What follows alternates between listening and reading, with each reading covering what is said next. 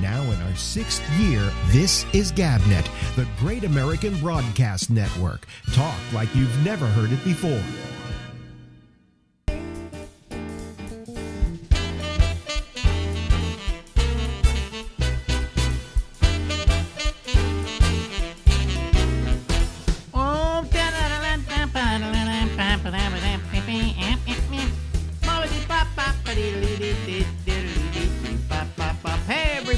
This is Alex. This is the Ramble. And we go from now until midnight.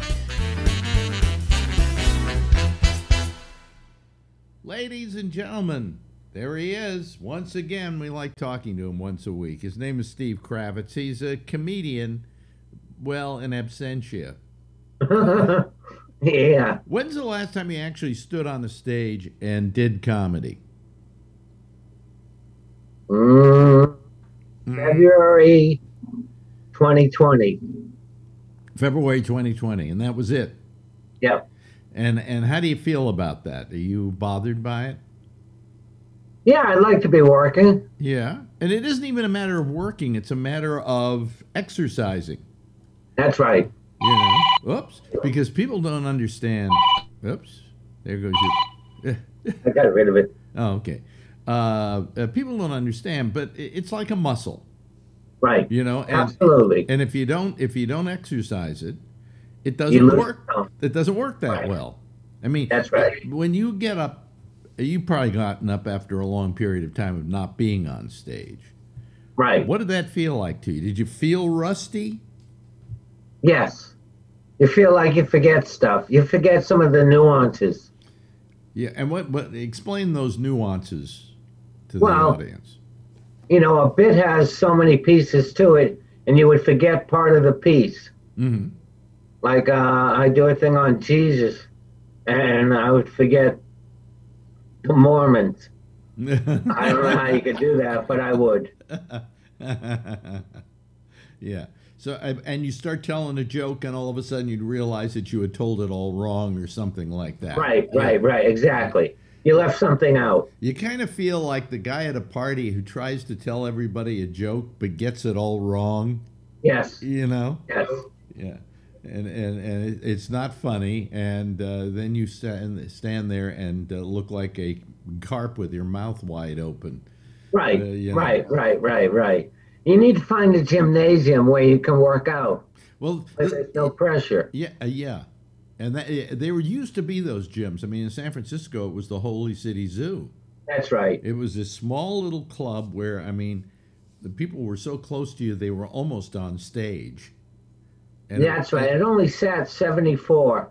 Yeah. And you could go in there and you could experiment, and you were kind of, the audience expected you to. Right. So, right. Yeah. So that was like a gym, okay? And then you went out and you ran the Olympics or whatever at some club. Right. Ran the marathon. Yeah, because when you play a place like the Punchline in San Francisco, which was a big comedy club, you had to be really ready to go. You know? You had to be on your A game. That's right. And somebody keeps calling you. Why don't you just pick it up and say you're talking to somebody here? You know? Because they're spam calls. Is it really? I hate those. I hate those. You know, when's the government going to? I don't know if they can clamp down on them, because I don't know if they even come from the United States.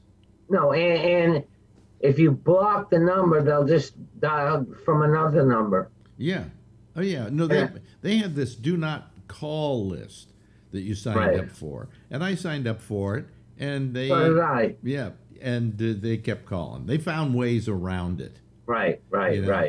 And what bothers me greatly about the way they're, you know, this problem of these spam calls is that there, especially for me, there are certain important calls I'm going to get, and sometimes they're from a doctor or a hospital or whatever, some kind of not emergency, but something I need to know, and then they're calling, and somehow it doesn't recognize them as a legitimate call, and then I get spam risk up there. But it's really my doctor trying to call. Right. So what they're doing is they're really endangering the American public. by the Really? spam. Yeah, yeah. I mean, you know, how many times do you not call because answer because it says spam, but maybe it is an important call, but it's recognizing it as spam. Right, right. No, I get you. I Yeah, get you. yeah. So I mean, that's the problem. Well, that's what voicemail is for. Well, that's what voicemail is for. Well, yeah, yeah. I usually have it go to voicemail, and then I listen to the message, and maybe it's the doctor going, "Hey, would you please call us? We need to talk to you." Right, right, right, right, right, right, right. Yeah, you've got cancer. See you later. You know. Talk to you soon. Yeah. So. Hey, you got a haircut. No, I didn't get a hair. Well, I mean, a couple of weeks ago, my wife does it. You know, we Oh, really? well, I was starting to get COVID hair. You right? Right. And I needed some way to get a haircut, and I said, well, why don't we just try getting one of these, you know, thingies, these, Right. you know, I know what you're talking about. the you know, the clippers. Yeah, So I thingy. went online to go get them at Amazon, and you couldn't find them because they were out of them because everybody Really? was buying them. Okay, because of COVID. Right. So I just went. I think it was on eBay, and I bought one on eBay for the same price I would have gotten it on Amazon, and Sure. they were easily available on eBay. So I got one, and then I took the chance and said, "Okay, wife, do what my barber does. You know, I don't have a complicated haircut here, Right, right, And right, she right. went zip, zip, zip, and I went, looks pretty good. You know, Looks great. If it doesn't grow out well, we can just zip, zip, zip it in another week or two. You know, Sure. and keep me at a substantially short length. Right. And so that's how I started getting the haircut. But I've come to this whole thing. I decided in this interview not to wear the cap I like it. because for the longest time, I have been bothered by people who hide their baldness. Okay, I mean, why are you doing this, or why are you combing it over, or why are you doing it? Well, the comb over's got to go. Any number of things. Okay. And today, and then I today thought, well, you know, every time I do the show, I wear a cap. Why am I wearing a cap? There's no reason for me to wear a cap, Right. right? Except that I want to hide the baldness. So Why do you want to hide it? I finally decided the hell with it. You know, I have. Why do you want to hide? Why do you want to hide it, Alex? You're bald. Well, I mean, I'd also like to have these bags taken care of. You know. What? You're gonna go have plastic surgery? Well, I have to have my eyes done for medical reasons. I have to have them. I have these drooping lids, and it impedes my vision a bit, and so they're going to lift them. Okay. Okay. Okay. Well, while I'm there, if I want to get these bags out, I can pay another $2,000. I can pay $2,000. It's not covered by insurance. But I'd be doing it at the same time the person would be using the operating room, so it'd only be $2,000 to get rid of the bags. Right. So you're gonna do it? I don't know.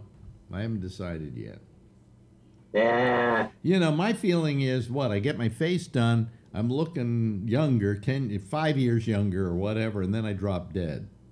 You know, so you know, if this were like 10 years ago, maybe I would have thought more seriously about it. But then again, Right. I didn't have the bags as badly as I do now. Although they're not Right. they're not terrible, are they? No. No. But they're the one part of my face that bothers me. Yeah. Not the nose. No. The only time my nose bothers me is when I see a picture profile. Oh, okay. Turn profile. Let me see what you're talking about. Oh, but that's a great comic nose, for crying out loud. Oh yeah, my mom wanted to fix it when Yeah. I was in high school, and I said no, it's my nose. Yeah, no reason to. My nose has gotten, I think it's gotten fatter as I've gotten older. You know? Mine's gotten crooked. It's gotten crooked? Yeah, What do you mean? It's a skew? it's a little off to one side. Yeah, you're right. It is a little off to one side. Not much, you know. Not much. But then again, you know, as an actor, you're a character actor. What do you want to do? Right. Lose character? Right. You know. Are you going to go out for movies again eventually? I hope so. Yeah. Well, how do you do that? I mean, you got to get an agent, right? Right, right. Which is the hard part. Yeah. Now you had agents before, right? Oh, sure. For the Had oth- managers, had agents. Yeah. And so could you go back to some of those old agents and say, Well, they're all in California. "Oh, okay." Well, yeah, but in this day and age, I mean, people are. If you get a job in California, you're how many hours away from California? Right. 6. 6 hours. It's not like you're not available. Right, right, right, right. I mean, the only problem is you might have to fly in for an audition, and that's It not, would have to be a major part to fly in for an audition. yeah, yeah, yeah. It couldn't be like one scene. It would have to be multiple scenes. But then again, there are a lot of films being made in New York And in Boston. and in Boston. Yeah. So I mean, it's not like the old days where you had to be in Hollywood. I got to go to Hollywood. That's where the Right. business is. I mean, guys in San Francisco, the comedians in San Francisco, eventually were moving down to L.A. so they could get TV work and movie work. That's right. That's right. San Francisco is where you learn the craft. And once you learn the craft and you're a seasoned comic, then you would go to LA. Yeah, yeah, And the Boston comics would go to New York, exactly. Yeah. you know? Although at one point there wasn't a lot of work in New York. Right. At one point it was all pretty much California TV, movies, Commercials. all of that. The commercials aren't even. I wanted to do voiceovers, okay, and so I Right. asked a friend of mine who does them, who work with me at SiriusXM. What about it? How do I get into this? And he said to me, "You don't." He said, "There's no business right now." He Right. said, And "What- it's a very closed community. Well, it's not that. It's not really that. In the old days, it used to be. I used to go in for a lot of auditions here in New York. Okay, and Right. all the ad companies were on Madison Avenue, and so all the ads were done in New York. And so you could go for the auditions here, one after the other, if you really wanted to. Sure. I always found them a little frustrating because I'd be sitting there, they'd go, okay, well you're trying out for this one, right? Yeah, well here's the copy, and Right. you're in the lobby, right? And you're reading the copy and looking at it and saying, how am I going to do this? And all Right. of a sudden you hear off the side of your ear, she says, and your name is, and he goes, Orson Welles. And you go, well, that's it. I'll see you later. And there were any number of guys who got all the work. There was a guy by the name of Richard Kyle, who was on Broadway and stuff like that, and did some movies. He was on everything. Really? Oh yeah. So you'd hear him come into an audition, and you go, no way I'm getting this. Right. Why did they even ask me? There you go. And then there's That's like you go to an audition. If you're not wearing a cowboy hat, they don't know why you're there. well, also in the audition. Now this is what gets me in the audition. They're kind of demeaning because Yes. they sit there and they give you the copy and they say, now read the copy, right? And you read the copy. And thank you very much. We'll let you know. Okay. Well, this one I was doing, I walked in. And they handed me the copy. I hadn't seen it in advance. They handed me the copy, and the copy read, Susie may know a lot about skinny knits, whatever that was, but what she doesn't know is she has ho-hum mouth. What the heck? Yeah, well, I started to read this, and I bet. Huh? I bet. I started to read this, as I was instructed to do. Mr. Bennett, start reading it. And I go, Susie may know a lot about skinny knits, but what she doesn't know is she has a ho-hum mouth. And I started breaking up laughing. And they said, is there a problem, Mr. Bennett? No, let me try it again. She knows a lot about skinny knits, but what she doesn't know is she has... And every time I hit the line, I start breaking up. And finally, after about the third time, they said, is there a problem, Mr. Bennett? And I said, yeah, this is the biggest piece of crap I've ever had to read in my life. And they said, "Thank you very much." Right. Right. Yeah. Because they're the ones who wrote it. Yeah. Well, yeah, of course. They were insulted by it. But then the other problem is that sometimes I would be asked to go to an audition, and it was just a bunch of women who were holding the auditions who wanted to see what Alex Bennett looked like. Really? Yeah. So I would go in, and they were there just to see who I was, what I looked like. They didn't care whether I got the job or not. Never got a job off of any of these auditions. I'm a lousy auditioner. The only time I ever got a voice on anything was because I knew somebody and they were doing the job, and they said, "You want to come in and do the voice?" Right.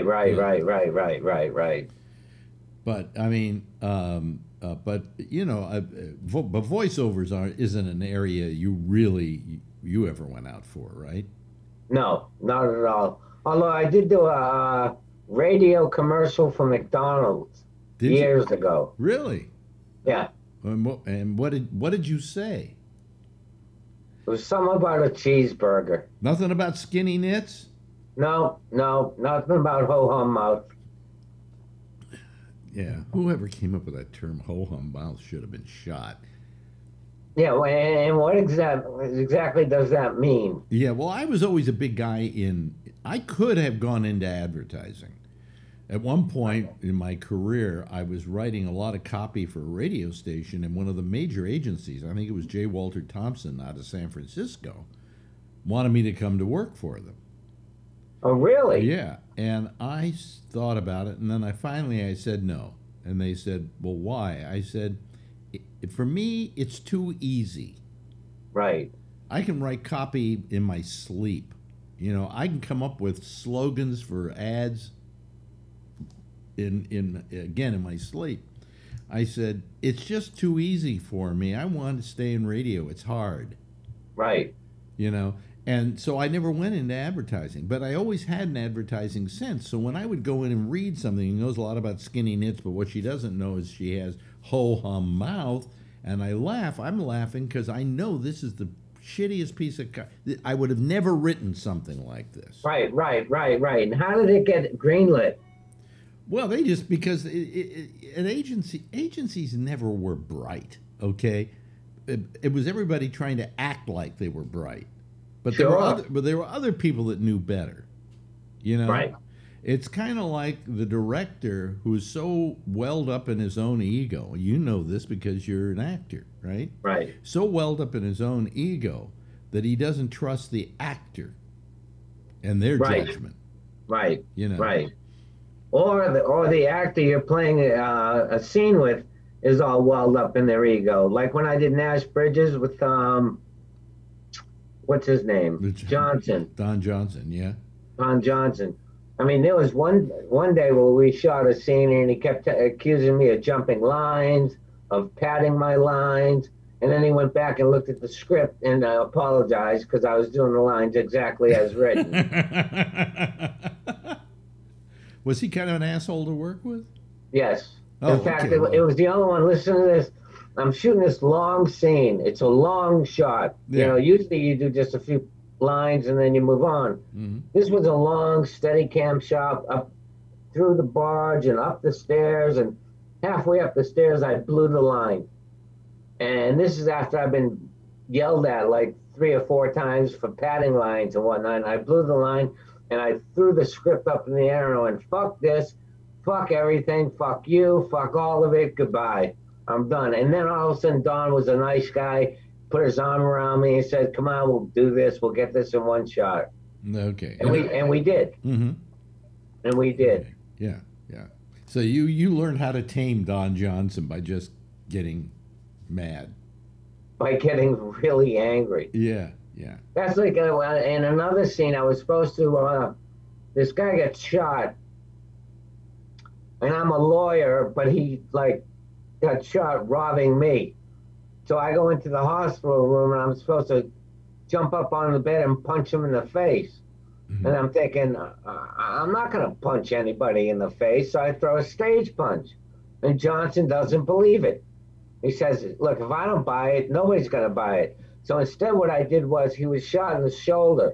So instead of hitting him in the face, I hit him in the bullet wound, Uh-huh. and I hit him hard. Yeah. And then they pulled me off, and I got a bloody nose, and Johnson was thrilled with the whole scene. Wow. Wow. But he really wanted you to punch him in the nose? Punch him in the face. But you don't do that in movies. No, you don't. That's why they call them movies. That's why it's called acting. Yeah, but That's like I was doing a movie with this one guy, and in the scene, he's supposed to be drunk. So he shows up drunk. And I said to him, if you were supposed to be shot, would you show up shot? I mean, what are you doing? This is so unprofessional of you. And he, you know, just in his little stupor said, I'm the star of the film, and shut up. Yeah, well, I came in drunk because I'm a method actor. Right. I shot myself in the leg because I'm a method actor. Yeah. That's amazing. It's amazing. But, you know, and I imagine you're pretty easy to work with as an actor. Oh, yeah. I mean, you're not temperamental. You did get temperamental at one time. But, right. But basically, I mean, I'm sure there weren't directors who said, don't hire this guy, he's a pain in the ass, you know. No, I usually got hired back. Yeah. I was very fortunate. Did you do only one Nash Bridges, though? No, I did. I was a recurring character. Oh, really? Oh, okay. Yeah. So how many episodes would you say you did of Nash Bridges? I could look it up, you know. I don't know, 6, 8, Yeah. something like that. Yeah. Well, I just, you know, I mean, you actually had a very good movie career going for you, and television career. I mean, you were getting the job. So what happened? Drugs? Yes. When I shot the series in 1999, that was probably the peak of my drug use. What series was that? It's called Black Scorpion on Sci-Fi. Yeah, okay. And I was horrible in it. It was a horrible show. It was horribly written. Yeah. It was horribly directed, and I was even worse. Wow. I was terrible. Yeah. I was unwatchable.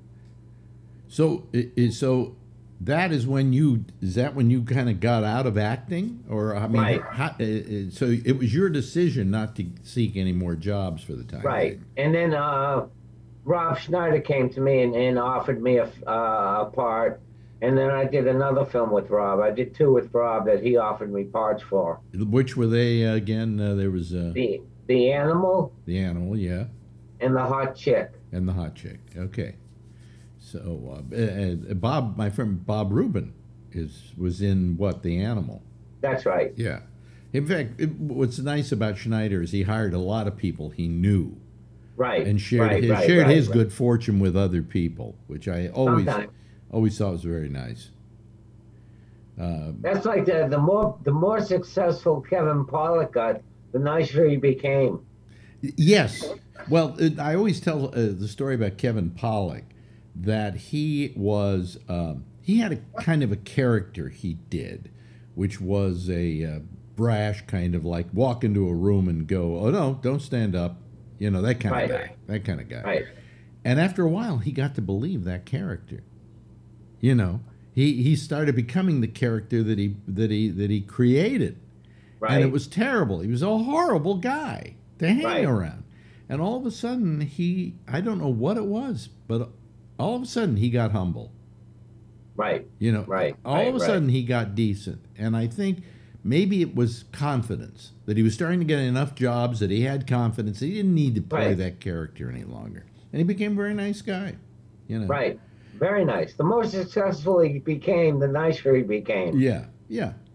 And it's usually just the opposite. Yes. But some people lack confidence, and that's the reason they are the way they are. And then when they finally have confidence, they're fine. You know. Right. So it's terrific.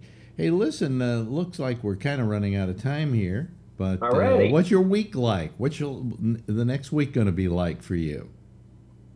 Well, I'm going to get my hair cut off, I hope. Yeah.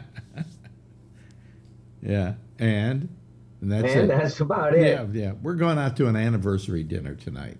Oh, you are? Yeah, it's not. Our anniversary was about a month ago, but we didn't go because of COVID. Now the restaurants have opened, so we decided to go to our favorite restaurant. And you've had both your shots. Oh yeah, I've had both my shots. And, yeah, me too. You know, and I'm getting my shot for distemper and things like that. I'm getting all the animal shots too. Hey, might as well. Can we talk to you next week? Yes, sir. I would love to do that, ladies and gentlemen. There he is, Steve Kravitz. Bye, Steve. Bye, Alex. Now in our 6th year, this is GabNet, the Great American Broadcast Network. Talk like you've never heard it before.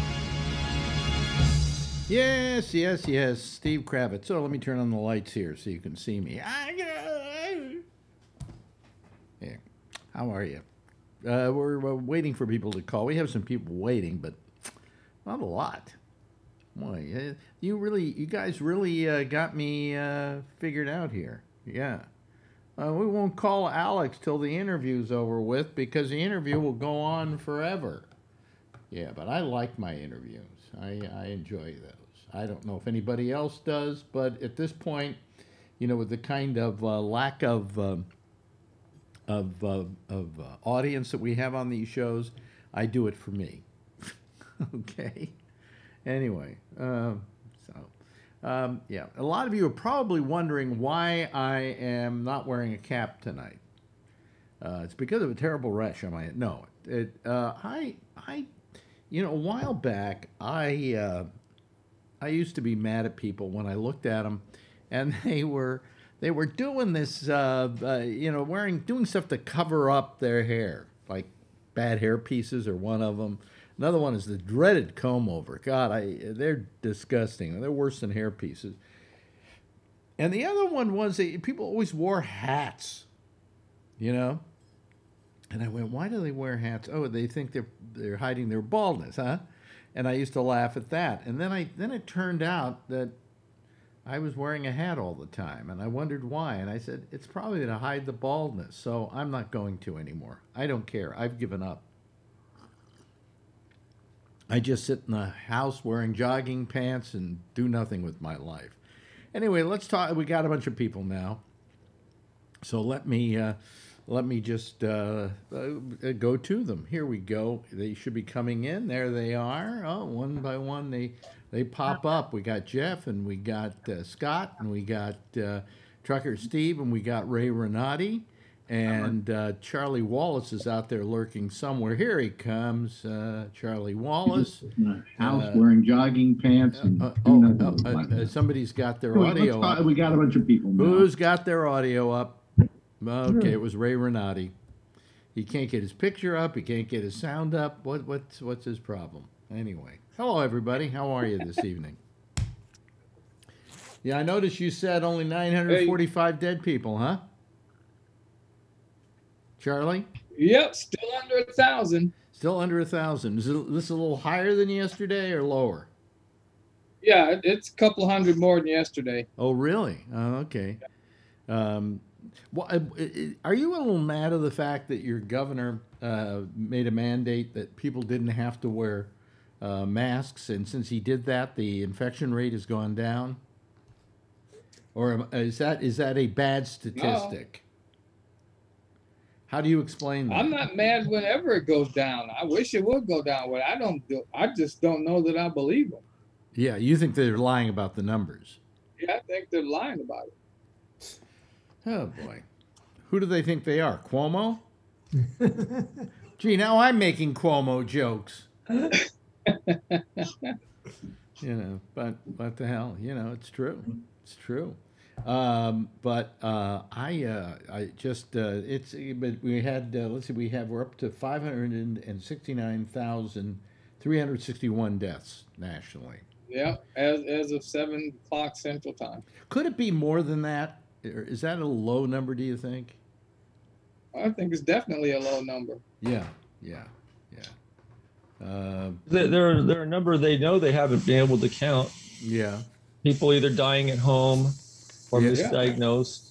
Misdiagnosed, yeah. Yeah. Mm-hmm. Dying at home and never diagnosed.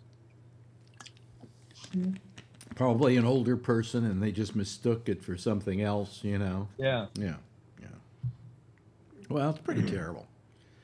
Any way you look at it, it's been horrible, and it's been disgusting. What? It still is. Yeah. It's still going on. Yeah. I mean, I think that Biden has done a pretty good job of getting the vaccine out there and making sure that gets done. I think if Trump were reelected, we wouldn't be where we are right now. We'd be only worse, right?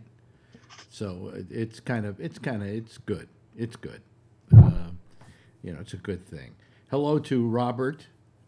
How are you this evening, sir? How are you? I am fine. And hello to Tony. Hello. How are you, Tony? I'm pretty good, actually. I'm all right. What do you mean you're pretty good? You look so happy since your mother died. I know. I told Jeff I'm sleeping like a baby at night. I mean, I miss her, but I miss her. I do, but God, I didn't realize I was up all night. Nobody says there's a law that you have to miss her. I was going to say, I feel guilty sometimes, Alex. Is that I went bad? to a shrink once. I paid him thousands of dollars because I was depressed because my girlfriend had left me and kind of just put me in a funk that I was having a hard time getting out of. And so we spent months and months working around this. And every time I would go in, he would go in, so how are you doing with the girlfriend thing? And we would talk the girlfriend thing out. That's all we ever talked about. And one day I said to him, I really have other things to talk about.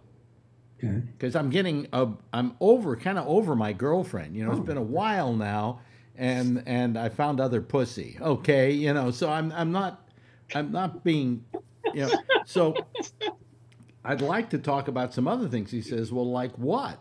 And I said, the fact that I don't like my mother. Now this should be the moment that a shrink jumps into the fray and says, a home run, I can do something with this, right? You're probably thinking of a vacation. You got a couple of vacations. And he says to me, nobody says you have to. Now, he must hate his mother, I bet you. Now, how's your girlfriend situation? That was my last visit to him. I would imagine all that money you soaked into him. Yeah, and all he had mother issues then? Maybe he didn't like his mother then. No, me. Oh, you. He said. Oh, he said you don't have to? I said, I'd like to talk about my mother. And he said, what about her? And I said, I don't like her. You know, you know, and his reply was, nobody says you have to. That's you know, and I guess that's my advice to you. Nobody says you have to have liked her. You know. I mean, yeah. It sounds like you always liked your dad better. You know, we were. Wait a minute. Before you go any further, I think me and my dad did do a lot of the old movies. You're right. Maybe we were a little. Before you go any further, lie down on the couch and we can talk about it. Can I go over there? I'll bring I can lie on the couch. She's not there anymore. I'm joking. Sorry, Tony. Your hour is up. Yeah, your hour is up. I'll send the check. And by the way, it's only 50 minutes. You know. That's right.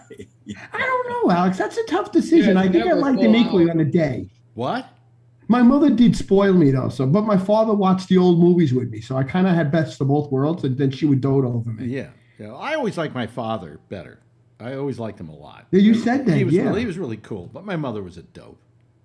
See, it would have been to me it was a toss-up. Whoever was, they both had their pluses for me. And mom ruined me for a lot of other women. See, my mother spoiled me. Everything was me. Well, basically because she was such a good fuck. But anyway. No. You want to lay down? Talk about that? Yeah, I think I should lay down. I got a laundry list. No, wake me up. What was I? Where was I going with that? I wasn't going with that. It just seemed like a funny joke at the time, which seemed to have gone a little awry. Your mother spoiled you. Yeah, no, my mother was cloying. She spoiled me for other women. Okay. Because she was really cloying and smothering, okay? Meaning like what she'd pick at everything? Yeah, so when some woman would come along and, you know, want to hug me a lot, I was like this, you know? Because my mother was just too cloying, as it were. So, you know, I guess I loved her in my own way, but you know, my father I really dug. He was hip. He was cool. You know, Yeah, your dad sounds like a really laid back guy. Yeah, I wish you could all known my dad. You would. Yeah, I would have hit it off with him. I bet. Yeah. He probably had a lot of good stories. He'd really be like, if you had a problem, you probably could talk to him. I bet. Well, he was a musician, so he was hip, you know, and he was smart. I always liked his brains. He brought out the best in me, you know. So I mean, does every people here? You've all had both parents, I would imagine, or some. Huh? You didn't? What'd you have? One parent? Just my mother. Yeah, I never met my dad. Oh, really? So how do you? Here, come sit on the couch. That's a good one, Alex. I think we got raw meat here. Yeah, I was gonna say. What was weird was I never could talk to my mom about my father either. I don't think I ever had a conversation about my father with my mother. It was weird. I don't know. Really? You don't mind me asking? Did he leave or? I never really knew. You know, when she died, I found a marriage certificate. It wasn't a real marriage license. So, and on my birth certificate, he's got my name, but I don't know anything about him. And she never. Wait told me. a minute. You say you said it was you found a marriage certificate, but it wasn't a marriage certificate. What do you mean by that? Well, no, it wasn't like an official license. It was just like this thing, you know, a marriage certificate, you know, witnessed by so and so, and it was literally 9 months before I was born. So I think it was kind of like, you know, she just said, "Hey, I got to get married," and he goes, "I don't want to get married," you know, and I really don't know what the deal was. Yeah, you know? Yeah. But how did you feel? How did you feel about that? Do you feel you know, when all the other kids had dads, you didn't have one, or what? Yeah, you know the thing was, I grew up on this street in Sunnyvale with 3 families of single mothers raising boys. So, you know, I always had these kids that I was growing up with that didn't have fathers either. Wow. So yeah, it's kind of weird. Yeah. But yeah, how did that affect you in any way? I mean, later on in life? I'm sure it did. It fucked me up, you know. But you know, I was always close to my mother all her life. You know, I never. She raised you, and she raised you as a single mother, and I always had a great deal of fondness for single mothers. Yeah. Because I appreciated that they gave up a lot of their life to make sure someone else had one. Yeah. And so I've always been very sympathetic to single mothers. And I used to date quite a few single mothers, as a matter of fact. And I just always, there's one especially who I always told her, "You're my hero." You know, what she did is she had 2 kids. One kid died of cancer when he was about 21. But in the meantime, she didn't really have much of an education, so she went back and got herself a high school diploma. And then she went to UC and got a degree in medicine. You know, I mean, in health, rather, in public health. Probably no support from the man, right? What? Yeah, no support. Probably no support from the man. I think the guy was around, but I don't know how much support he gave her. But the thing is that I told her, "You're my hero." You know, the fact that you did this and still raised these kids, and they both turned out to be terrific. You know, they didn't turn out to be one kid was bad and the other one was something else. They were just terrific. And she was my hero. She was absolutely my hero. Still is to this very day. You know, everybody else here have 2 parents? Yeah. Okay. Yeah. Okay. Oh, my mom and dad got divorced when I was 3. Okay. And my mom raised me, but she passed away when I was 13. Yeah. She had just married a gentleman, and then he adopted me when I was 13. Oh, okay. But he was gone. He left me in the house. He was gone with his girlfriends and come by once a month and yell at me for no yard work, and then give me, you know, let's go to the store, fill up the basket, and then pretty much I raised myself. This was your stepfather? Yeah. Wow. So how did that affect you? Did it make you? You seem like a very self-sufficient person. Yeah. I just know I had to, you know, do what I had to do to make it. So education was really important for me. So I wanted to work nonstop because I knew I had that money, you know.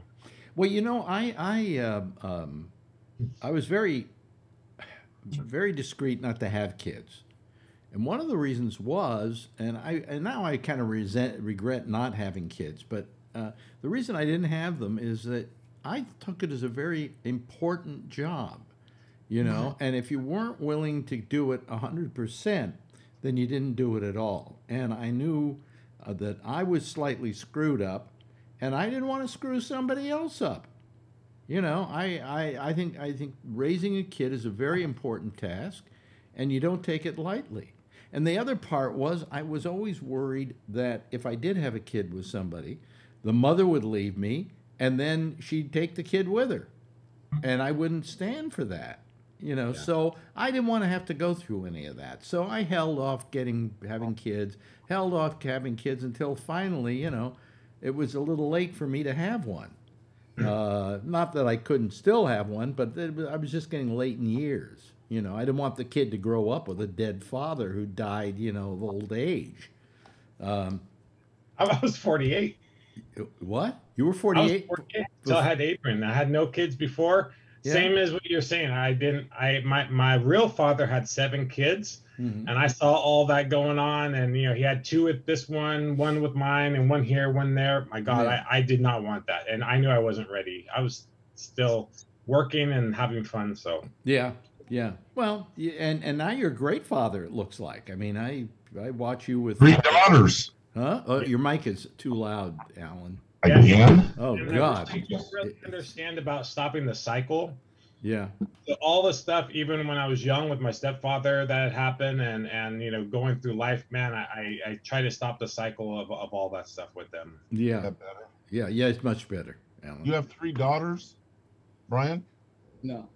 No, I have the 1 daughter, and then Tiffany has a daughter and a son from a previous marriage. Yeah. So in Hawaii, it looked like you had 3 daughters. The long-haired blonde one, is that your son? Oh, the blonde, yeah, that's my son. Oh, I thought it was another girl. No. Oh. No. Hey, that's the guy. Yeah. Okay.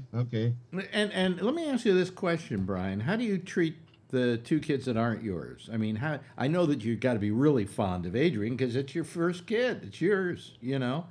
But yeah, now I have a couple other friends that are like in the same situation. Man, it's so hard to, you know, with Adrian, I hold, I touch, I kiss, all that stuff. You know, the affection is there. The affection is a little bit harder with Simon, though. Yeah. Because even when we first started dating, you know, you just hear about all these bad stories of stepfathers coming in and, you know, bad things happening.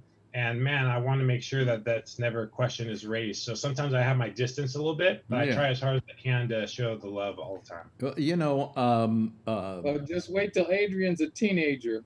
He'll be distant plenty. Yeah. Well, the thing is, man that probably knows. That's when I'm going to Alan and Phil. Going to do some shooting.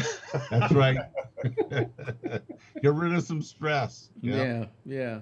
But I mean, it's also, I think, difficult from the standpoint that, you know, you have to say, let these kids know, hey, you know, I don't expect you to accept me as your dad, but I am the husband of your mother, and I care about you, and I'm here for you, and I'm all the things that a dad should be. But please, I'm not your dad. Don't think of me that way. I mean, yeah, and it sounds like bad for me to say this, but it was a sort of a good situation because I know how the relationship was with Tiffany and her ex, and then he actually had cancer and he passed away about 4 years ago. So not a good situation, but you know, they really rely on me for a lot of stuff. And he wasn't such a good father. Sort of those just, I'm here. What do you guys want to buy? You want an iPad and all those type of things, you know? Yeah. So, but I don't discipline them.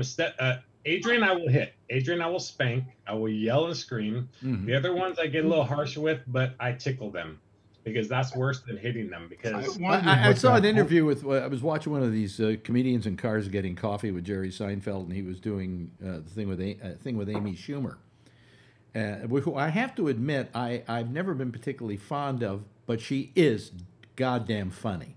Okay. And they're talking about raising kids, and she says, well, I know, this is before she had one. She says, I don't know. I have nothing against, he says, I have nothing against spanking, especially now. So I thought that was a great line. But my father never hit me. My father yelled. Yeah, that's what my dad used to do. He My would look at father, me too. like he didn't. Yeah. My father hit me once. Yeah, my father never hit me. Oh, You know, well, no, I it never got deserved- out of belt, or you're I gonna. deserved it. You know, maybe when I was baby, We had maybe this when I was a little conversation. toddler, maybe he gave me a little pat on the backside, but nothing. He never spanked me, but he yelled, and I didn't want to get yelled at. I mean, that just because when he was mad at me, I loved my father so much that when he was mad at me, I felt very bad about that. I didn't want him to be mad at me or be disappointed in me. And so where'd you go, Tony? Your mother's not around anymore. I had to get a drink. I got a little lightheaded. I got my fruit drink. I know it's so quiet. Oh God.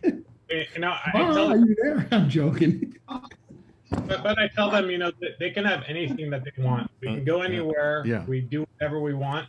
But they have to have the school. They have to get along and do their chores. So other than that, I give them everything they want. Yeah. Well, I'm sure, and I'm sure you're going to spoil Adrian all to hell. I mean, Tiffany's going to have to be the taskmaster in the family with Adrian, right?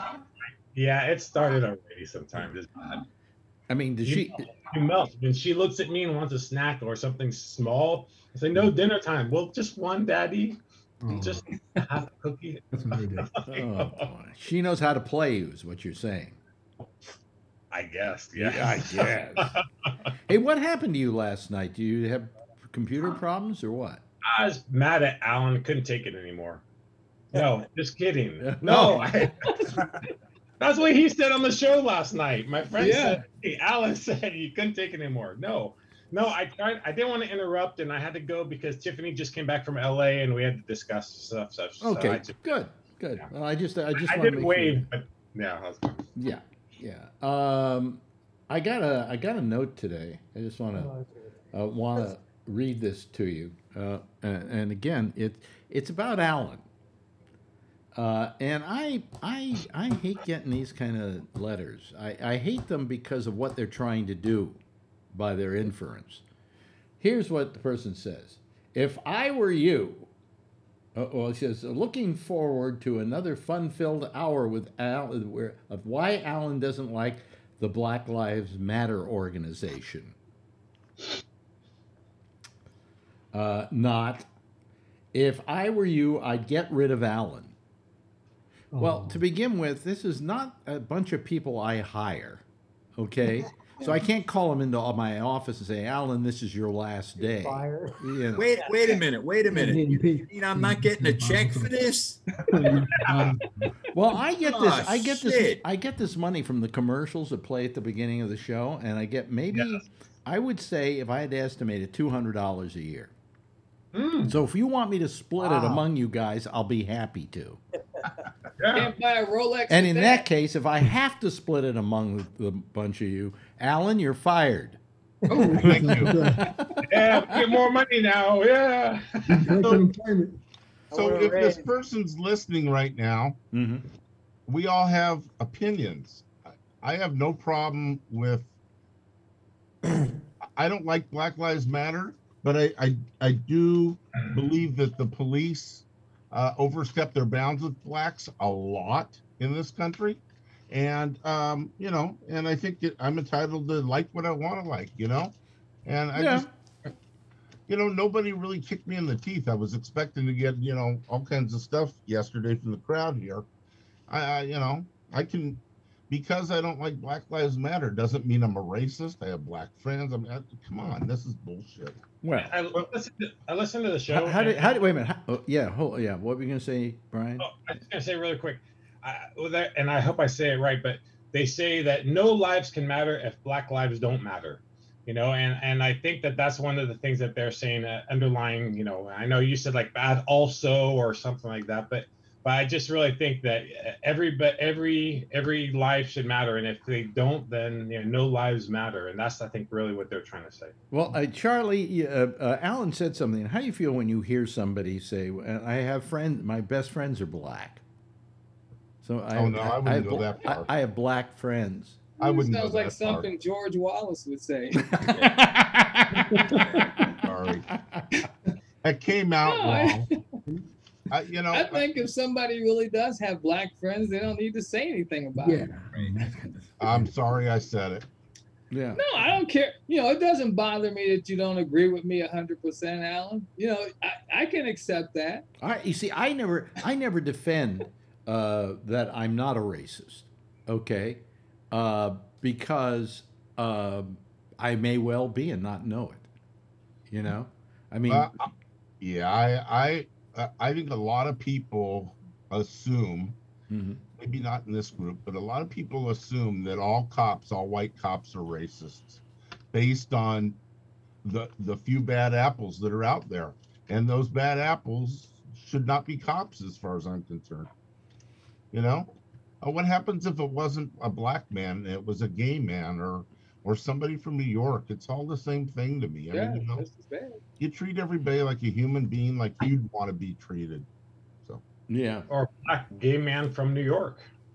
I like what he said. That. What? What, Jeff? He's what he just said. He says, "Well, I don't like New Yorkers." It's really Here we go again. Not what I said. That's kind of what Brian said. Well, personally, I hate Jews. So, you know, I mean. It's... Well, then 3 of us are in trouble. I think Charlie might be Jewish, too. We'll make him an honorary Jew. How's that? Absolutely. Yeah, yeah. Tell him my best friends are Jews. Yes, Robert. Robert That's has very good. Robert has his hand up. With all due respect, people that say all lives matter, to me it sounds whiny. And I'll give you an example. When there were the explosions in Boston for the marathon, people took to wearing T-shirts that said "Boston Strong." Well, you didn't hear St. Louis come about and say, "Well, we're strong too." You know, yeah, but we do in New York. We do. All these cities did adopt the term. Like in New York, we have New York Strong. Like we understood that they needed our help. They needed our sort of psychic support. And that's all it is. And to me, I don't know, complaining or all lives matter, to me sounds just as whiny. You know, like, come on, can't you just pitch in and understand that these folks... I'll tell you, though, the only thing that bothers me is the emphasis on black stuff, you know, and the way blacks are being dealt with in America, when the Hispanics have been dealt with in exactly the same way. The Chinese you get it now too. Chinese. Not as bad as the blacks, though. Yeah, you don't think that the Hispanics were being, or no. You know what they call them now? Latinx, which I used to blow my nose in. I don't know what it is. I use Latinx. No, a Latinx. They use that now because you can't say Latin because Latino because that's male. Yeah. And you can't say Latina because that's female. So Latinx is now the new proper. You have to keep up with this stuff, otherwise you're a racist. Okay. I think somebody misspelled. They were trying to spell Kleenex with a K. Well, that was a joke I was making earlier. My Hispanic friends hate the term Latinx. Yeah, yeah. But that's rarely. It's awfully new. I just saw it for the first time a few weeks ago, and I went, "What the hell is?" I never understood why only people who speak Spanish are considered Latino, where Italians and French also speak languages which derive from Latin. So why I'm of Italian American descent. Why aren't I a Latino in that sense? You are a Latino. I never. Turn your mic. You're not down. Hispanic. Ray, Latino. Ray, turn your mic down or move it away. It's too loud. I mean, I don't want to be whatever this is, but it always puzzled me why we focus only on Spanish speakers as being Latino. Well, I'll tell you, it's funny. What's his name? Lopez, the comedian, George Lopez, and I were talking about this on the air one day, and he didn't like the use of the term Hispanic. He said, "Where is Hispaniola?" That is true. Where is it? Where Yeah. is it? Where did Hispanic come from? He says, Dominican I'm Republic. proud to It's say it. Dominican Republic and Haiti Haiti. and Dominican Republic are the island of Hispaniola. Yeah, well, in any event, he said, I'm not Hispanic. I'm a Mexican. Okay? And I sometimes get confused with somebody from Spain who's Spanish. To the you know. You should lump everybody together. Well, no, but he did not like the term Hispanic. He thought it was. Semantics.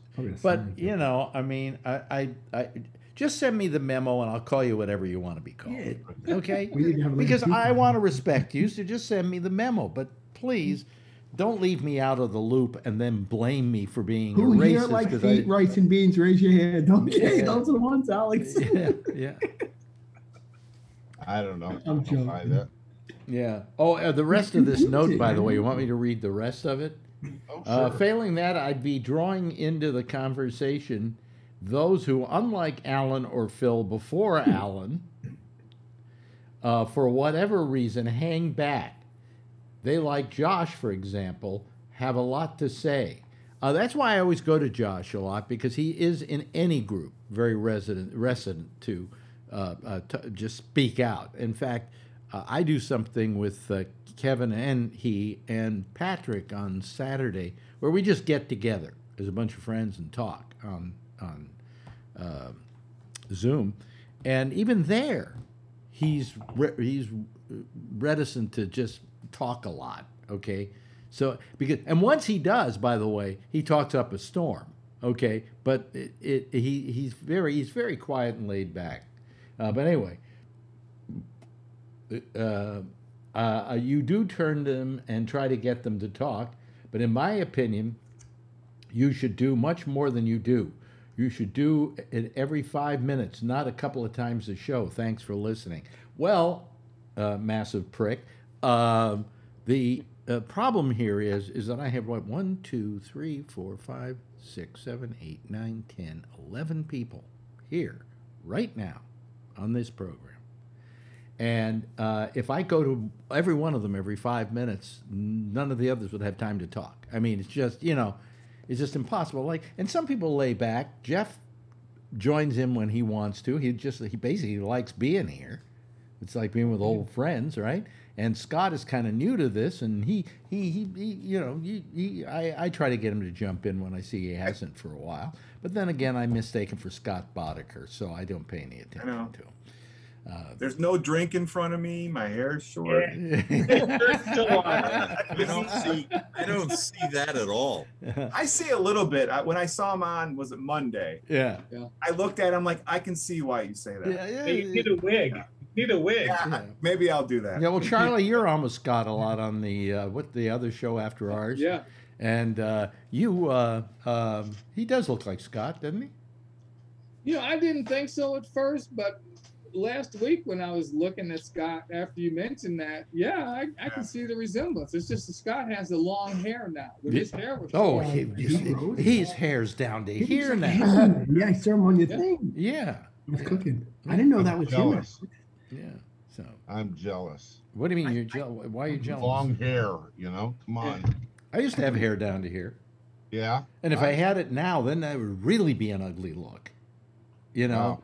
I always hate these people that grew their hair. I had a Robert Schimmel, who was a comedian, said to me when I first started really losing my hair. I mean, I was always been losing it to a certain extent, but he said, just cut it off, because I was holding on to everything I could, and I was wearing it long on the sides, and he said, cut it all off. And I said, why? He says, I call it preemptive baldness. You don't look as bald when you cut it all off. Yeah. You look trendy. And the reason I've decided now not to wear a hat anymore is because I don't want to be one of those people who wears a hat because they're bald. I'll just cut it nice and short and look like Charlie Brown, for Christ's sake, Good grief. Of course, I don't wear a hat. I've worn a hat since I was a kid. It's just a habit. Well, no, I mean, I'll wear a hat when I'm out, because the reason why guys who are bald wear hats when they're outdoors is because we don't have hair to cover our head from the sun. And if we don't wear a cap, we're going to get a bad sunburn up there. I wear a ball cap when I'm in the swimming pool. Yeah. Because otherwise my head will get burnt. Anyway, John Cummings says, thanks for listening. Yeah. Okay. You know. Fuck you. Well, you know, I don't feel that, I don't think, do any of you guys find Alan an inhibitor to your joining in? Not at all. Is this a secret ballot? I'm kidding. I'm kidding. Alan, I'm sorry. I couldn't resist. It's okay. Yeah. But he must have had a hard time with that last name growing up. What, Cummings? Yes. I think that's why he's upset. No, I think he's upset because he ended up in your coffee last night when you were starting to talk. When you were starting to talk to Phil, you said it looked like you just jerked off with the new creamer or something like that. Yeah, well, you know, I got new creamer now and I'm fine. Okay, good. Hey, did anybody see the article in the Times this morning about the Chauvin case and how rare it is for a police officer to be actually charged with a murder rap? Yeah. Yeah. 7 since 2005. Wow. And they estimate that your chances, or the chances, of a cop being convicted of murder are 1 in 2,000 cases. Wow, that high. Yeah. Wow, and these ones who were charged with murder, you say, were they found innocent or were they found guilty? No, guilty. No, these are the ones that were actually found guilty of murder. 7 since the year 2005. So you know, let me ask you this, Alan, because you went through police academy, right? I did. You took that 2-hour shooting saw the course, movie. right? That's right. I saw the movie. Yeah. So you went through the police academy, and they taught you how to shoot for 2 hours. I think is what somebody said the other day about police, and That's it. you learned all the stuff. But at any point, did they ever say to you, you know, if you unreasonably kill a perpetrator, you could be tried for murder? Did they ever say that to you? Yeah. They did. Yeah. Not only that, you're responsible for every bullet that leaves your gun. If you miss the intended target and kill somebody else, you're responsible for that too. Wow. Not only as a police officer, but I think anybody's responsible. Now, where did you go to the police academy? What city? In Dublin, California. Yeah. Alameda County Sheriff's Department. Mm-hmm. Were they good? I don't know. I didn't have any comparisons first time. Yeah. I thought it was okay. It was in the middle of the summer. It was 100 degrees outside every day. Yeah. And yeah, you know, when I was 21, high school was we would jog in high school for a half hour, but on a hot day we wouldn't. Mm-hmm. In the academy, we ran 10 miles up hills, down hills. Didn't matter what the temperature was. Yeah. So yeah, I was in the best shape of my life at that point. Yeah. And Robert, I heard also that, you know, with all those cases, how many of their bosses or their superiors actually, you know, went against him? Yes. And that's even more rare. I don't know if that's ever happened. Yeah. Very rare. Very rare. So the point of the article, by the way, wasn't to trash police officers. What they were doing was they were showing that what you've just witnessed is actually a rare event, you know, in the American scheme of things, that more often than not, if a police officer is convicted and found guilty, it's a plea down to a lesser charge. That actually being nailed with murder, again, 7 times in the past 16 years. So the point of this story is, if you want to kill somebody, become a police officer. There you go. Yeah, you got a shot. Yeah. I saw this clip today, and I can't remember who the congresswoman was, but she was giving a speech in Congress about police and how we should support our police and we should give them our support. And I don't know the rest of what she was saying, but all of a sudden, this Jim Jordan. Yeah. Did you see this? Yeah. Explain it to me, because I just saw it off the peripherally out of the side of my eye. What was it? What was the fight about? I think it was some kind of a committee where the guy from Nader was chairing it, and she's an ex-cop, yeah. and so she was just saying, we should support the police, and the Republicans, they only want to, support the police when it's convenient for them. And Jordan interrupted her, and she was not going to. She goes, "I got the floor, Jordan. Back off." And he wouldn't shut up. He wouldn't shut up. Is this the guy that was Jordan that was giving Fauci a hard time a week ago? Yeah, same guy. Yeah, same guy. This is a guy who thinks who's got to do this kind of thing because he feels the squeaky wheel gets the grease. Yeah. Or the bullet. Well, we can only hope. No, excuse me, I'm not going to say that.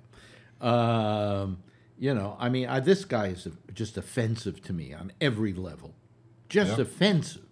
And doesn't he own a jacket, by the way? No, apparently not. I never see this guy wear a jacket. No, he doesn't wear a jacket because he's working. Oh, I see. He's working. Oh. Yeah. I think Maxine Waters told him to shut up, right? Yeah. Did she? When did she tell him to shut up? Today? When he was hounding Fauci. Oh, when he's hounding Fauci. Yeah. Yeah. What do you think about the Maxine Waters situation? Who cares what she says? I'm so glad the judge didn't do anything about that. Well, No one cares. He made a statement before the end of the trial. Yeah, no, but I'm glad that he didn't allow it to declare a mistrial. I mean, it's not going to. The jury's not going to care what Maxine Waters says. Well, they might be affected by what she says. Yes, not by Maxine Waters herself, but by what she had to say. That's why you don't go into a crowd like this before the verdict has come in or whatever. I mean, Biden did it, and I'm kind of down on Biden for having done it. The jury was sequestered when they both. That doesn't matter. It doesn't matter. The trial wasn't over. Yeah. And you just go, I have my opinion about this, and I'll let you know what it is, but right now the trial isn't over, and when it's finished and the verdict has come in, I will then let you know how I feel. But if last night, let's say that he was found not guilty somehow, all right? After what what's his name said, what Biden said. Yeah, what's his name? But after what Biden said, if there was a riot, it could be blamed on him, just like the riot in Washington was blamed on Trump. Yeah, because he could have been the cause for these riots was Biden. No, I agree. I don't think they should have said anything. No. I just feel that the judge was right not to allow a mistrial, but yeah, that was wrong for them to say anything like that. It was really out of line. Well, Biden, I was shocked. I was listening to the show last night and I heard you say that. And when I heard that during the day, if you really think about it, Biden has to be much more mature too. First of all, you have to have faith in the jury. I know people are going to say that it doesn't always work out the way, but you don't want to put any undue pressure on them. And like you said, say if this doesn't come out the way it is, it almost looks like to me, Biden looked very unprofessional. That was his most unprofessional moment, I think, since he took office. Mm-hmm. I mean, and quite frankly, I mean, I'm happy with what he's doing, Although, did anybody see the interview with Trump and Hannity? No, I can't stand it. And he got into why Biden looks like he's losing it because he's an old man. He says, I know people that age, but they don't fall down the stairs 3 times in a row and blah, blah, blah, blah, blah. Did you notice that Hannity's lips kind of matched Donald Trump's butthole? No, because I didn't notice Donald Trump's butthole. I just can't. And my eyes are always frozen on that haircut. Yeah. But what the funniest thing was? Big time. The funniest thing was when Trump goes, I talked to the governor of Texas, and he told me that we haven't had as much support for the Republicans since Reconstruction. And Trump goes, "You're talking about the Civil War." And I said, you must be talking about the Civil War. It's like, oh yeah, that Reconstruction. Yeah. It's like, he's so fucking stupid. Somebody today among my friends put up a meme on Facebook that said, Monday, mass shooting. Tuesday, mass shooting. Wednesday, mass shooting. Thursday, mass shooting. Friday, mass shooting. Saturday, mass shooting. Sunday, Republicans attempt to keep transgender athletes from competing in high school sports. That's good. You know, hello. Well, I don't know what we're going to do about the mass shootings, but it's getting a little out of hand. Yeah, You know? something's got to be done. You know, and I don't know what the answer is. Of course, my answer is fuck guns, get rid of them. Okay, but I know that mine is not a popular opinion, nor is it an opinion which what do you shared a file in the meeting? What is this, Ray? Why are you doing that, Ray? It only shows up here on the page, and then it's annoying. He quit. Well, He quit. He can't take it anymore, I don't think, Alex. You're giving him too much of a hard time. He's just like that, we only Brian. have 30 countries around the world that have done something about mass shootings, and they don't have them anymore. Yeah. We could try and do what one of those countries did. What is it? No, the Republicans won't. Yeah. So Australia had a lot of mass shootings in New Zealand, and they took the guns away from everybody, or highly. I have a friend of mine that's lives in Australia, but in any case, he said they're highly restricted now. But the crime rate went way up because the people that still had guns were the bad guys. I love this notion of bad guys. I love this notion. But there's some truth. I want to go out and meet one. Do they have signs? Does it say bad guy? You know, like, is it like Wile C. Coyote? You know, well, you know, you could say, you know, if it's the guy that's shooting a gun or beating somebody what do up they on say? the street, What do they say when you're banning guns? What's the whole line about that? If you ban guns, only the bad guys will have guns. Well, my feeling is if you allow people to have guns, only good guys will shoot people. You know, I mean, people are irresponsible with guns, and they serve no purpose. You know. Did you hear what the guy from the NRA, Wayne LaPierre or whatever? Yeah. He was on some yacht, and he goes, "This is the only place I can find in America where I'm safe." And some columnist on the Washington Post was saying, "Oh, so now he's suggesting that we all buy yachts for everybody in America, so he can be safe on their yachts." Yeah. I mean, I don't understand it. I just find no reason for guns. Hi, Ray, back again, huh?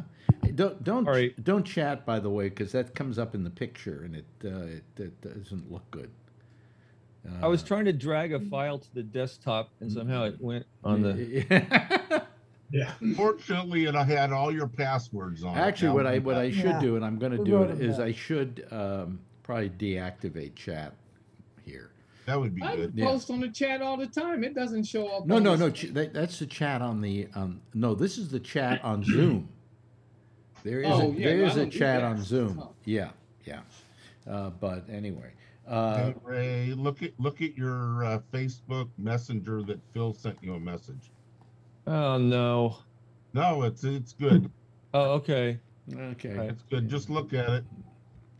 Okay. What happens on the show? Is Phil always lurking in the background or something? Well, he watches the show, I'm sure. I know he watches it, but is he lurking? Like is he lurking bigger. about? I was watching him last night with you. All these people that are picking on me always include Phil's name in there. Yeah, why is that? Because you're nothing like Phil. No. Thank God. To begin with, you're a liberal. You're not a right winger.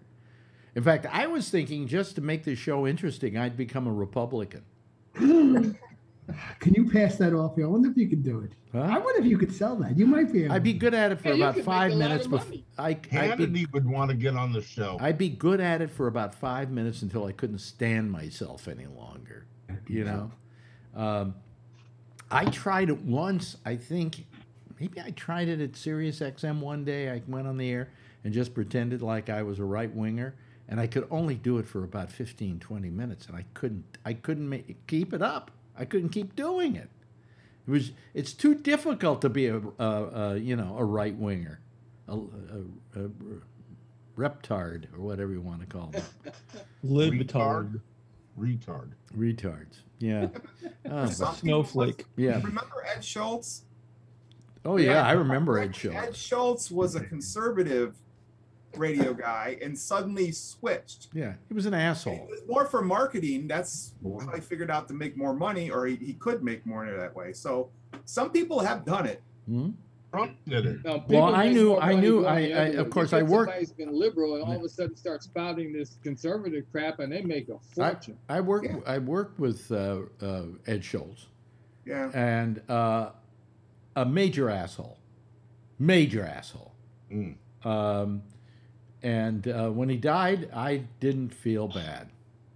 Okay. Is that the same guy who was Secretary of State? Or Oh no. No, that was It was, George Schultz. George Schultz. Oh, okay. Yeah. He was a political commentator on. So Trump flipped. I mean, you know, he's a Trump is a lifelong Democrat. Yeah, but Trump no. Trump couldn't define conservative or liberal. Come Yeah. on. That's true. Trump is just a Trump fucking- was you know. it politically. Trump was a trumpet. Yeah. I guess we could call him. He was for himself. He was for anything that would get him ahead and keep him 5 steps ahead of the bill collectors. Yeah. Right? And now he's not 5 steps ahead of the bill collectors. And according to Sean Hannity, he says he's working harder than he's ever worked. Sure, you got to keep those guys away, you know. But now he has no cover, you know, and he's fair game for anybody who wants to come after him. Yeah. And the only way he raises money is by telling his people to send him millions of dollars because he needs it to fight the good fight. But that's the only place money's coming in for him. So, you know. And I guess he gets a pension, doesn't he? Don't all ex-presidents get a pension? $400,000 a year. That's what they make being president. Right, Oh, and they I get thought- that for the rest of their lives. I get that. Yeah, they get it for the rest of their life, plus Secret Service protection. So Yeah. And plus $1 million in business expenses every year. really, Well, you Yeah. know, it's To travel. This is Wow. we're starting to we've got a lot of presidents out there that are getting, you know, protection. Yeah, but Jimmy Carter builds houses for poor people with his. absolutely. Yeah. But I mean, still, I mean, the fact that we're supporting these many live presidents, we can only hope they start dying off so we don't have to spend the money. Starting with the last one. Starting with the They're not last allowed- one. They're not allowed to drive a car though. For me. What was it? It was Seinfeld. Seinfeld Seinfeld- took Obama. Remember with around, Obama, and he let him get behind the wheel of the car because they were doing, you know, comedians. That was my favorite one. Yeah. My Not favorite. supposed to. In cars Presidents getting coffee. Aren't allowed to drive. Right? Presidents aren't allowed to drive after that. He says, I haven't driven in years. But he got behind the wheel of the car and he was thrilled, you know. But are they allowed to drive when they're no longer president? No. Not allowed to drive. That's why I wasn't going to be president. I said no. I'm going to vote. Oh, no, that's every reason for me to be president. Yeah, me too. Oh yeah, Do they also hire people to carry you places? Is that a possibility? Alan, you don't drive at all. Alan? You don't drive, Alan. I mean, Okay. Alex. You mean me? Yeah. Yeah, no, Alex. Alex. We I'm look sorry, so no, much no. alike. I'm we both Alex. have gray hair, beard. But I'm the one not wearing the Everybody cap look the anymore. same. Oh, Without yeah, the we're hat, both you, I going don't By the know. way, how do I look without the hat? Is it okay? Fine. Yeah. Sure. Yeah. Yeah. Yeah. The moon, full moon. It looks beautiful every night. Oh, You look like Telly Savalas with a beard. yeah, right. I'll start eating Yeah, right. lollipops You on the see? show. He's dead though. Yeah. So anyway, let me see here. So anyway, Jim Jordan is a piece of work. I'm just Oh, that guy's awful. sick of him. And what else did I see? Was there anything else? Nah. The Anglo-Saxon caucus is an Oh. interesting thing, right? Oh, Yeah, well, did you hear about the way that we come up with a jury has nothing to do with Anglo-Saxon tradition. It actually comes from Islamic law in the 9th century. Yeah. Really? Yeah. Oh, Huh. piss Wow. off. You mean the idea of 12 men and 12 women? Yeah, Yeah. Yeah. Wow. You mean they even had 12 women there, or was it just No, 12 men. men? But 12 men. Islamic law. Yeah, from the 9th century, and we adopted it because there was some king who was friends with some Islamic leader somewhere. I don't know the details, but It has nothing to do with Anglo-Saxon tradition. And who was saying it was Anglo-Saxon tradition? What's his name? The guy on Fox. Sean Hannity? No, the other Tucker one. Carlson. Tucker Carlson. Tucker Carlson. Tucker Carlson. Yeah. Guys. Who, by the way, last week said that the government knows that all the vaccines cause diseases, but they're not going to tell us. Yeah. Oh, Yeah. You know what? I see in the news today that they got more vaccine than appointments across the country. That's What's because that all these mean? idiot Texans won't get the vaccine. Right. Well, Mississippi. other places too, Charlie, and we'll never get to herd immunity, and that means we'll get mutations, and the mutations will at some point override the vaccine. But wait a minute, don't we have some states that have already achieved herd immunity because everybody went and got the shots? I know that. I'll tell you where they do have herd immunity: Israel. Oh yeah, you're right. There's not many. I was That's watching because film. everybody's gotten the shot. Yeah. Yep. Absolutely. Rather Jews. Taiwan. I just don't understand it. I mean, it's completely. It's just so anti-science, you know. I mean, what it's gonna fuck with your DNA. What do you mean, you moron? Your DNA's already been fucked up. That's You right. know, that's what inbreeding causes. It'll be an improvement. You know, I mean, that and what was the other one that I heard? I don't get it. It causes all kinds of things. Yeah. Don't you find it odd that people are willing to risk their lives for political reasons? Well, it's I find that stupidity. so weird. You know, Worked out great and for, quite frankly, I hope they catch COVID and die. I Okay, I mean, I really do. I think they should have to pay for their stupidity. I mean, it's almost like a kid going to school. When I had to go to school, you had to get the measles shot. You had to get all these shots. Yeah, well, kids have to get shots. You know. Can't we just force them to get shots? I bet you could have companies. No, that here's say you what we can't do. come in Here's here what unless we you do. have a shot. Here's what we do.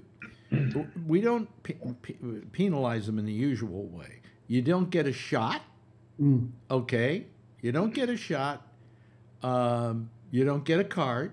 You don't have a card. You can't get into a restaurant. You can't get into a movie theater. You can't get into a sports event. You can't get into you can't get into any of these places. You're an outcast from society because there's no place you can get into without your card being filled out. Right. No fly list. They put them on that. Yep. Can't renew your passport. Right.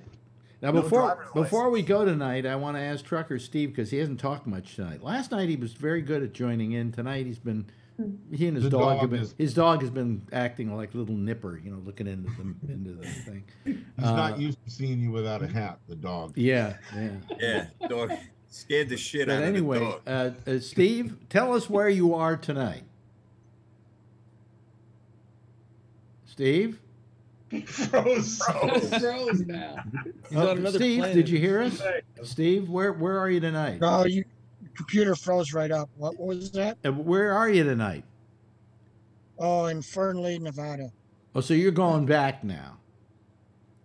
Yeah, I'm on my way home. And where is Fernley, did you say? It's about 20 miles east of Sparks. Oh, okay. I know where Sparks is. Yeah. Sparks is right outside of Reno. Right. Yeah. And Why did you stop in Fernley? Why did you stop in Reno? Why don't you go to the Moonlight Bunny Ranch? There's no Flying J in Reno. hey, this guy is driving a truck for money, okay? Right. You know. Don't ask questions, Larkin. Come on. Yeah. Yeah, Well, so really. look at that nice cab he's got there. He can sleep in there. He can do the whole thing. He doesn't have to stay in Sparks, you know. Anyway, hey, listen, time's up. Got to go. Jeff, thank you. Thank you, Scott, like having you here tonight. Trucker Steve, always good to have you. Charlie Wallace, Robert Natali, Tony Magno. Yes, ladies and gentlemen, a man who really misses his mother. And as well you should, you know. Not when I'm sleeping late. Yeah. And John Larkin, thank you. Alan, thank you for joining us. Brian Neary, good to have you back. And Ray Renati, thank you. I always appreciate your coming down, being part of the show. Good to see you, Ray. Yeah. Come on, more often. Everybody give a big wave goodbye, and I'll give a big wave goodbye back at you. Okay, there they go, ladies and gentlemen. That's the Citizens Panel for tonight. They're through. They're gone. That's about it. That's all she wrote. We'll see you again. Well, Jack Bishop is next with The Intersection over most of these same stations. And then let's see here. Tomorrow night, we'll be back again at 10:30 Eastern Daylight Time. In the meantime, as always, if you see her, tell her I love her. And by the way, please wear a mask, will you? And be safe out there and get a needle in your arm. And make sure it's not heroin. Okay. Good night, everybody.